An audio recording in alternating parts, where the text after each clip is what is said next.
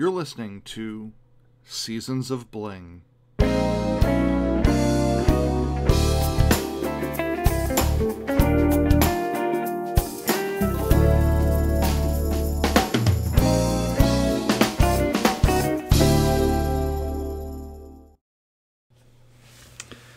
Hello and welcome to another episode of Seasons of Bling.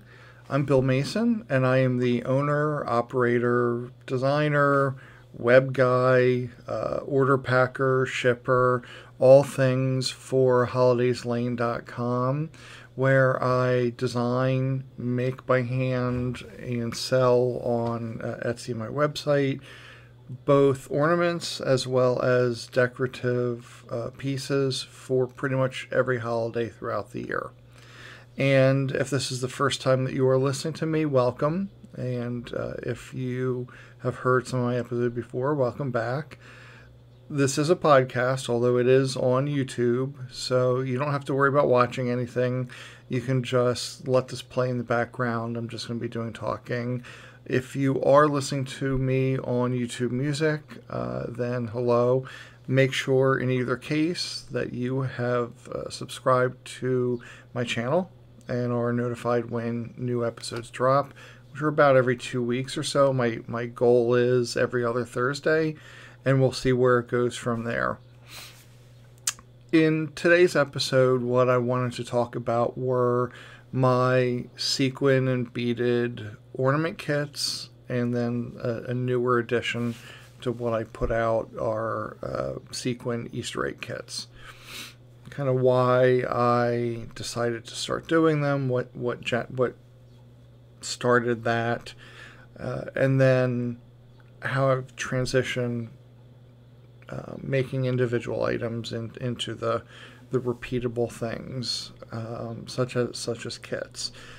So anyway, let's dive in and we'll see where today goes. The main reason that I started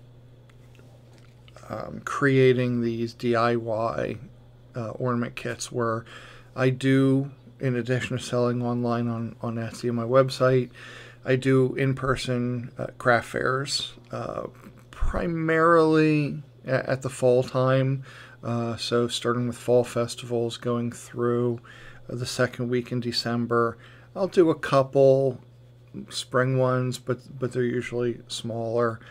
And during those shows, I think customer or shopper reaction is really important.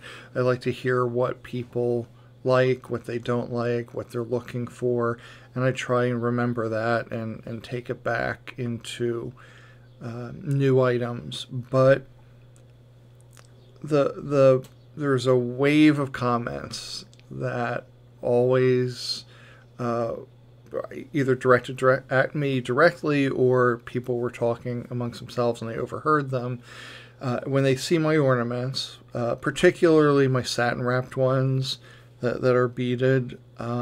Everybody says some variation of, "Oh my God, my mom made that. My grandmother used to make it. My aunt used to make it. We made them as kids. We'd go over Nana's house and we would all spend the evening together making these kinds of ornaments." And that went on for a season or two. And a couple people did ask if kits were available, or they talked about some of the bigger companies, because there were some huge companies well known in the 70s that would put these kits out, and at that time I didn't. Part of the challenge was, I was buying things one at a time, smaller quantities, so I might only have enough supplies to make 2 or 3 for myself, let alone have somebody else to do it. And then the other challenge would be, okay, I've figured out what works for me. How am I going to tell you how to follow along? And that was a bit of a challenge. So eventually just worked through it, and then I came up with the kits. And we'll talk a little bit more about that in just a second. One thing that people are worried about, though, is, if they see my ornaments, and I've been doing it for years, I think I'm great at it. People seem to be happy with my ornaments and the level of detail that I put and the amount of care that I put into creating each of the ornaments. And people are always worried that theirs are not going to look as good as maybe mine do. And maybe yours are going to be better. I don't know. To me, it's not about the finished product, though. I think ultimately it is about the experience, particularly if you get a bunch of people together and have them do it together, whether it's a couple friends or, like those other shoppers said, Nana would get us together and we would spend a night doing it. It's about the experience. It's about the time together. You're gonna always remember that evening, that day, whatever, every time you pull out your Christmas ornaments and you're digging through your boxes and then you get to the ornament that you made and that might remind you of somebody else. I think that's ultimately the best part about making something by hand like that. Or you can order a bunch of kits and then make them and then give them as gifts. Because a handmade item, I still think, I know a little cheesy, is a really wonderful present. It's the thought that went into it, knowing that you took the time out of your day that everyone is, rushing around. You take some time, you're thinking about that person as you're making it, you pick out the design based on what that person also likes or what their tree style is, what their design style is, and you pack it up and you give it to them and let them know that you made it for them. I think those are really special gifts. So there's certainly a lot more to it than just, I'm kind of crafty, maybe I'm a scrapbooker and I want to try this, or, I've made ornaments before, but I like that style that you have, Bill. So I'm going to give that one a shot. Those are all great reasons to order a kit and give one a shot. When I'm designing them, what I'm trying to do is release 2 new ones every July for Christmas in July.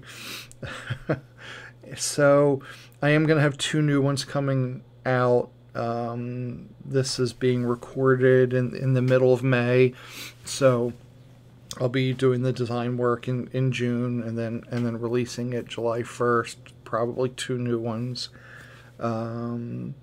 So that's going to be exciting. So that's kind of what prompted this topic for the episode, is now I'm starting to think about what the 2 new ones are going to be, thinking about something different than what I have already.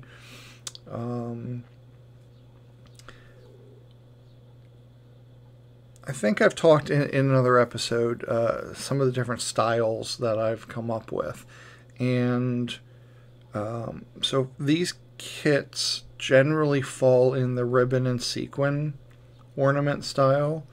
I think they're a little more, not complicated, but just, I think anybody can take a round foam ball, some sequins, pin it to it, and it's just the sequin. It's just a matter of getting the supplies. They're pretty straightforward. There's not much that I can design and share that with you. They're pretty straightforward. So that's why I went with the ribbon and the sequin and beaded styles to give people. And that was something that, I got in a habit of doing a lot of them. I came up with, I guess you could call it my pattern, my work process, and I was able to write that down. When I started them, I did ask some friends, hey, you're going to get a free ornament out of it, but follow along my instructions, and then let me know how you think you did. Was there anything that was confusing for you? Did you think oh, let me ask Bill this question, or was it pretty straightforward? So I got some really good feedback from people. Did a couple tweaks, and then started having the instructions go out. So about the actual kits themselves, what you get, and then we'll talk about how I got there. But you get a foam ball, you get pre-cut ribbon, that's long enough to wrap around the ornament. I say you get almost everything you need. The only thing that's missing from the ornament kits are a couple drops of glue, like an Elmer's glue, because there's really nothing small enough that I can have and then send off to you along with it.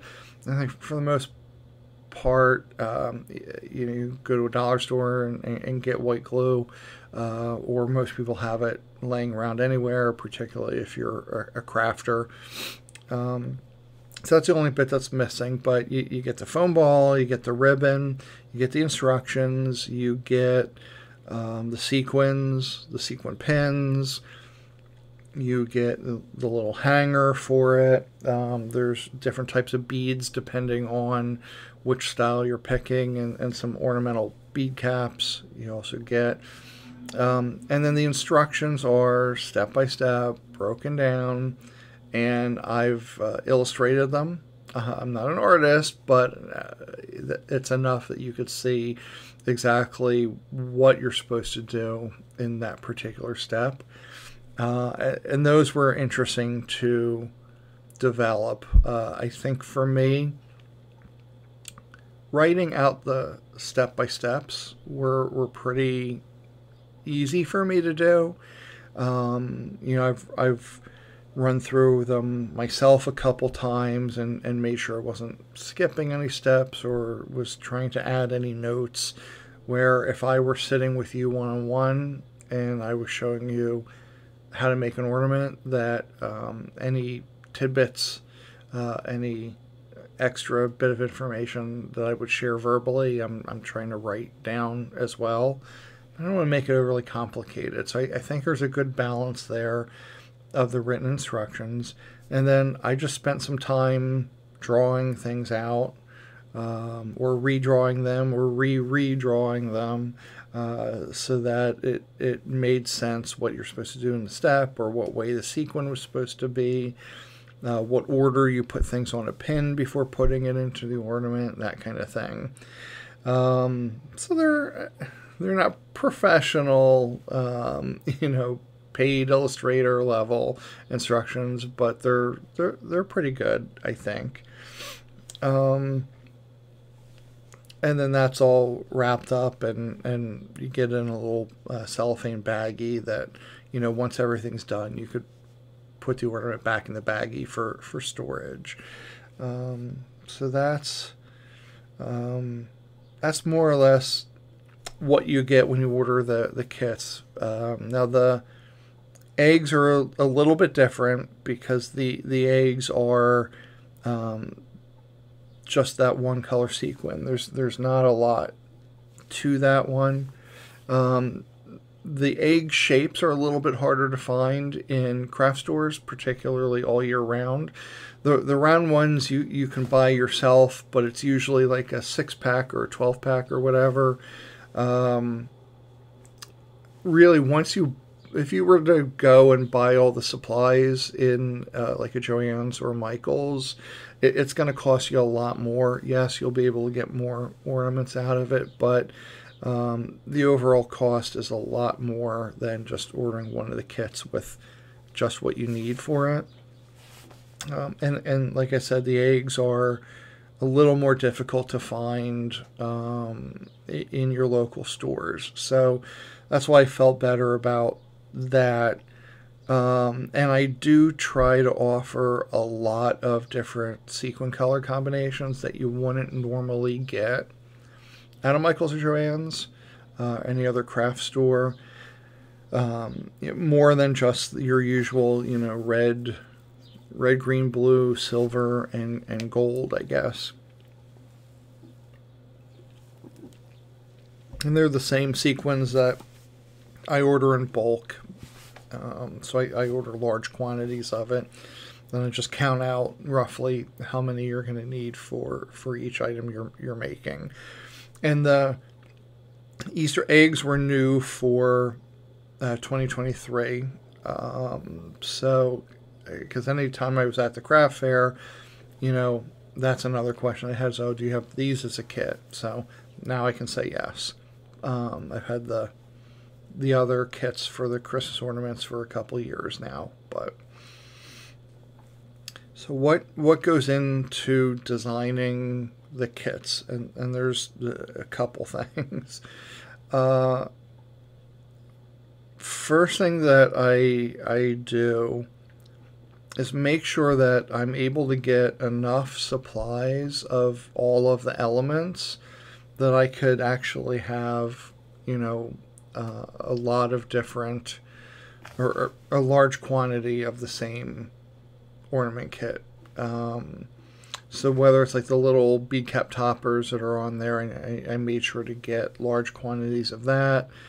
And then I have those elements kind of laid out in front of me, and very similar to how I create the ornaments that I make myself and sell, as I just lay the components out, and then I try and figure out what's speaking to me. So I might start with the ribbon, or a color. Purple is something that is a very popular color, or your traditional red color. I try to stay away from green, because green on a green Christmas tree kind of blends in. If there's colors that you guys are looking for kit-wise, if you head to holidayslane.com, there's a contact section. You can let me know, or you can message me on Etsy, because I'm always trying to keep an eye out for what people need that is a little bit different than what you get in the average store. So let's say I start with a ribbon because it's really pretty and I have a lot of it. Then from there I might pick the right sequins. Is it more sparkly traditional Christmas? Then that's usually when I'll use metallic sequins. Is it more of a rustic woven ribbon? Then maybe I would do the satin or matte sequins in different colors. Just kind of seeing what feels right together. And then, trying to take a look at, okay, is it going to be just the round ornament? Is this one going to have a bead column at the bottom, or a couple fun beads at the top? It sort of varies depending on, just like I said, there's no other way of saying it for me. It's just how it feels. Does it feel right? Does it look right from an aesthetic perspective? So once I get that created, then I'll write the instructions out for it, and then it's time to photograph it. So I'll have at least a finished one, and I always bring the finished one with me when I do craft fairs so that they could see what it looks like, and then they could just, oh, I like that one. And then I pull out the kit, but I also need that for the listing online. And then I will make up a set of all the components. So I'll have a little baggie with the sequins, a little baggie with the glass beads, a little baggie with all the pins and eye hooks and things like that. The ribbon, the one of the foam balls that is undecorated, I'll lay them out, I'll photograph them, then I'll do some video work of it, and then I'll make a certain number of that one, set it aside, and then I list it online. So there is a fair amount of time taken, both with the design portion of it, as well as just getting them ready to be sold. That counting out 350 sequins over and over again. It's not the most fun thing in the world, but sometimes you get in that groove and you're going through it. So hopefully I'm in the right headspace when I need to do it. And then I have some cheat ways of doing my glass beads. I use a tool, and I know like 2 of that equals the right amount. I won't go into details on that one. That's my industry secret. So yeah, and then I just set aside. I usually will promote on my Instagram or my TikTok when the new things are available. Usually the first group that gets to see them are those that are on my mailing list, and try and give them an opportunity to get first grab of any of the new stuff when it comes out in July, and then a little more broadly released in the middle of the month for July. And then I will keep refilling them as long as I have enough of the materials and as long as they're selling. So as long as I can get something, I'll just, if I sell out, then I'll just spend some time and I'll make another, batch of them to go out. I think there have been 2 of my kits that have, not by my choice, but run out of material, so they have been retired. One of them was like a purple and gold snowflake one. I kind of really missed that one because it was a super pretty ribbon. It was a beautiful color purple. It was almost like I don't know, like a light powder purple. I don't know how else to describe it. But it was really pretty, particularly next to the gold. So that was a sad day when that one went away. But other than that, most of the ones that I have out there have been around for a little while.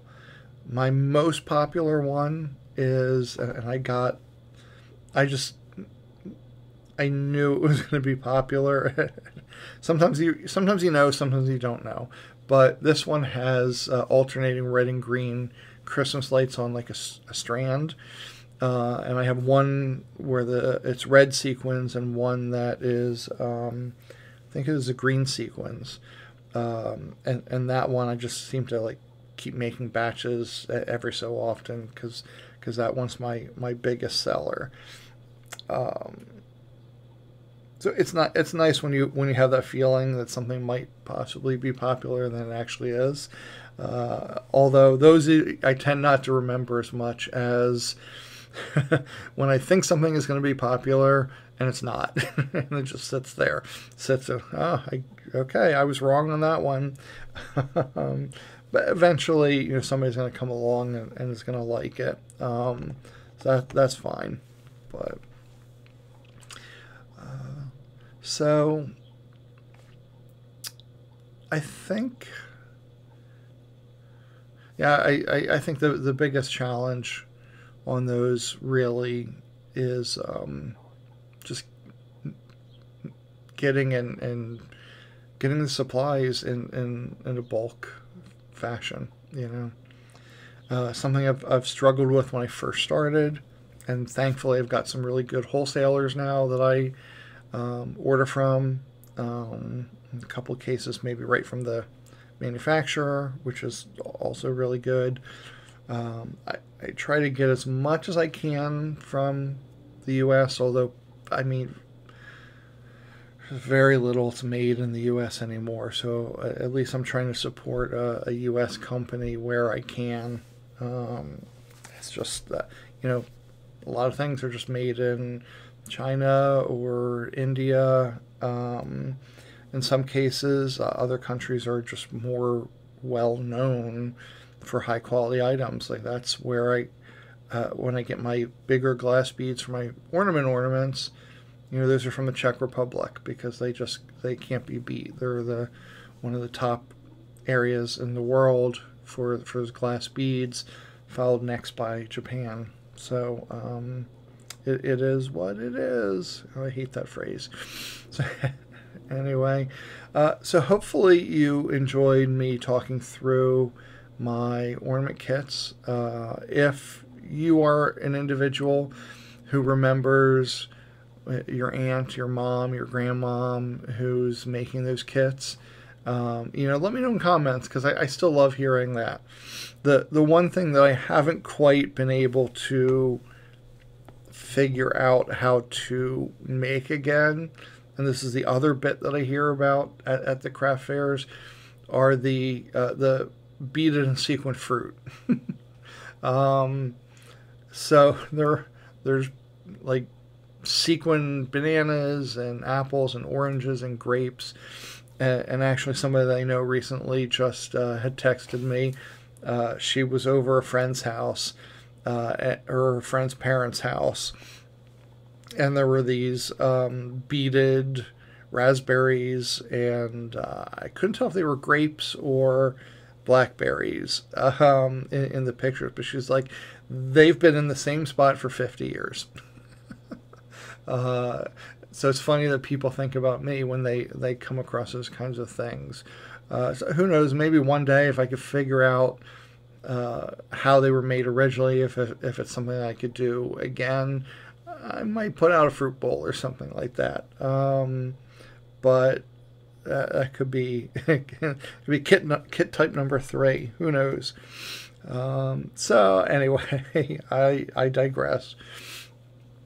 So thank you for listening. If you are on YouTube, give me a thumbs up if you like it. Don't forget to to subscribe, so you hear when the next episode comes out. I don't know what I'm going to talk about next, but I'll figure it out by then. So thank you very much for listening. Head on over to holidayslane.com. That's holidays with an S, where every day is a holiday.